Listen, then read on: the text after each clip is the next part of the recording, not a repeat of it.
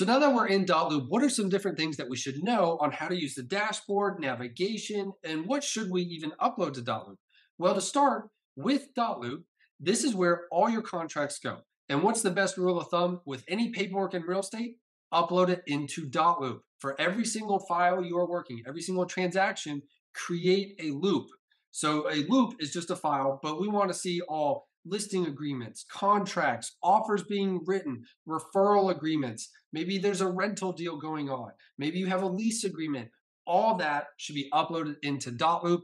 One, because when you upload it now, we are able to access a copy at any time. TREC, or most state licensing boards at any time, can ask to audit our files. So if you are working deals and not uploading your paperwork, that really puts the brokerage at risk of being fined or in trouble with the state licensing board. So please upload all documentation that you work throughout your real estate career.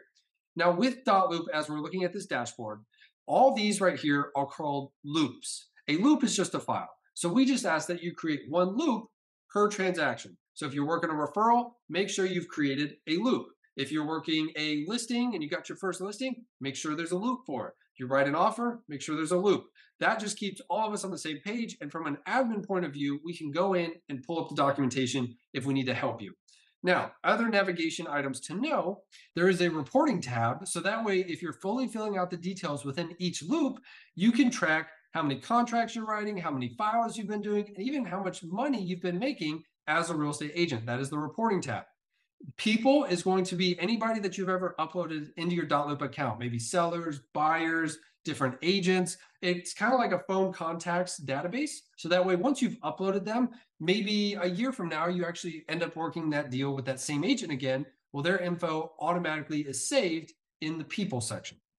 Templates is going to be forms. Now, all your forms can be in individual files, but there might be a couple of situations you run into where maybe you just need to download one form real quick, or maybe just a contract, something like that. You can grab individual forms from templates. However, this is not creating a file that is proper for compliance. This is just, hey, I need to download something real quick. That's where you go as templates.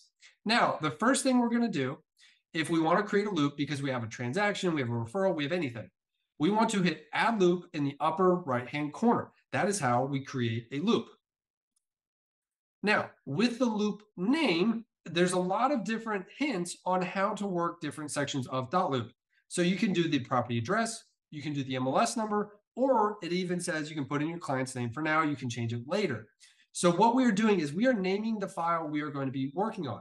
Addresses are preferred. That's the easiest for us to find. That way, if you call us with a question, we can find that property address really quick and not search by client names. So let's go, for example, 123, and see how it starts to auto-populate listings. So Dotloop actually links to several MLS systems. So if you start typing the address and you click on this, it'll pre-populate some information for you within your file. So that's very helpful. However, if you don't find it, don't get stuck on that. Just type the address and you can just hit continue. You don't even have to select it if you can't find it or don't want to mess with it. Continue. Now here's loop templates. We have made a lot of templates to make your life easier. So we can hit the drop-down menu and we will click the file type that we are working. So we might have a listing, a house, residential. Residential is 1 to 4 units. So listing a house, listing land, listing commercial, buying residential, buying new construction, or the other most commonly used one is referral outbound. So if I'm sending another agent, maybe in the state or out of state, and I'm sending them a referral, you will click referral outbound. You're sending that out. So let's say for this example, we want to work with a listing and we will hit continue. You can upload a photo that is not required, but if you remember from my dashboard and we had all those loops, sometimes a photo makes it easier to find the file faster that you're looking for, but not required. I'll hit done. It will think for a second, and I will hit view loop.